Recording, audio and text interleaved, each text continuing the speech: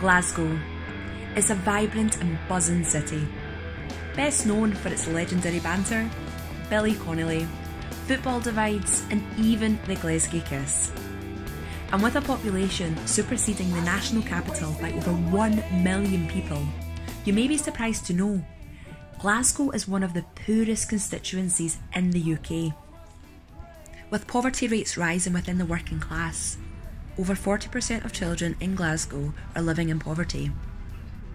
So, what does that mean longer term?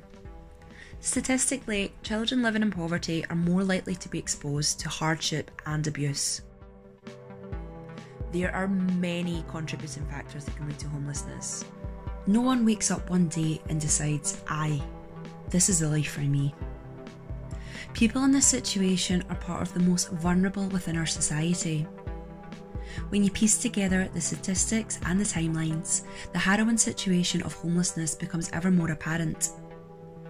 16 million people in the UK experience mental illness every year. And in Scotland, 1 out of every 3 GP appointments are related to mental health. Now, if you consider 3 out of 4 mental illnesses start in childhood, it may not be overly surprising to hear that 50% of mental illness in adults takes root before the age of 15. We're dealing with a mental health and poverty epidemic, and homelessness is a cancerous symptom of it. NHS Scotland has stated on their website that early childhood trauma is usually the root of homelessness. Yet, only 6% of the NHS research spending goes on mental health. So to build a more substantial picture, Missing People have released the following statistics on the most common reason young people and children are going missing.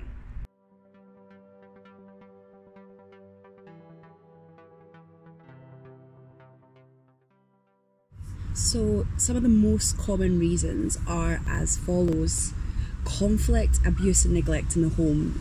This accounts to a roughly 1 in 5 children that go missing, and they felt forced to leave because of it. Sexual exploitation. That's 7 in 10 young people who have been sexually exploited also have been reported missing.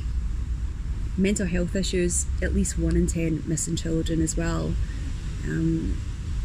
What was surprising but sort of also made a lot of sense when I was looking at the statistics is that on average it takes up to 10 years to get the help that you really need.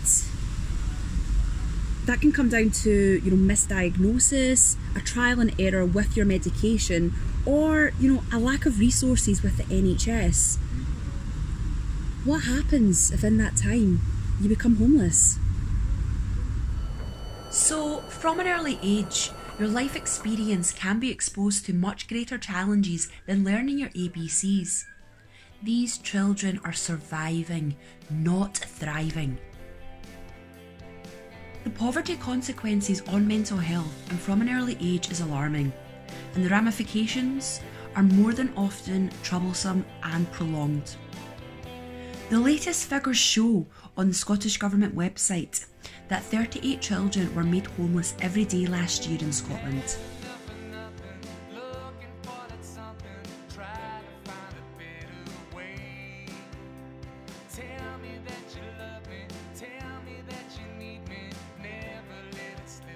Young men are the highest risk of becoming homeless. However, the risk has never been greater for most people.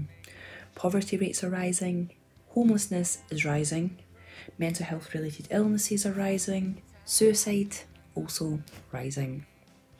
If you weren't already aware, suicide is the leading cause of death in young adults. 10 years is a long time to be waiting.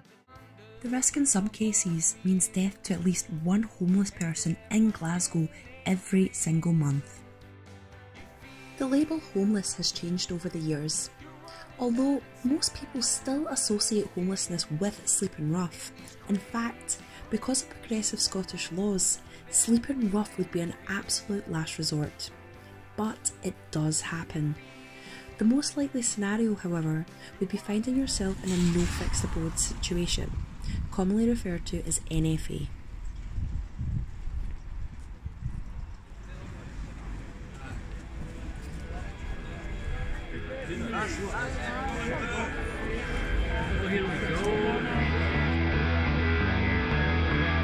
Specifically said, if it wasn't for you guys, I'd be getting nothing to eat.